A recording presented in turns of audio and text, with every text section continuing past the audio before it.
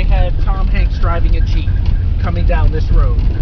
Let me give you an idea of what it looks like. This is a gravel road. It's got lots of nice scenery around it though. You gotta watch out for the wild animals.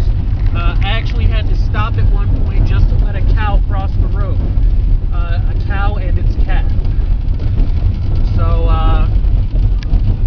I'm about 2.5 miles away from the crossroads. I already drove 1 mile over this. No, technically it was more than that because I had to get to this road, which was also unpaved. After this, I'm going to go to the Arrington Ranch House and Lodge, which is a bed and breakfast.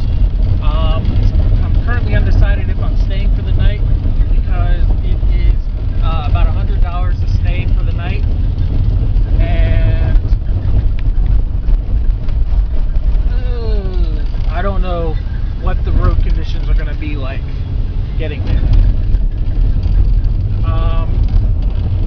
What else? So yeah, I've already driven about a mile.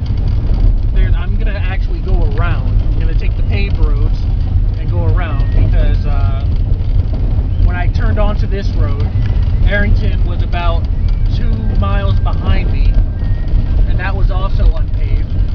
And I decided to head for the crossroads instead, figuring it would be closer.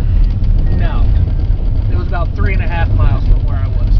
So I'm talking about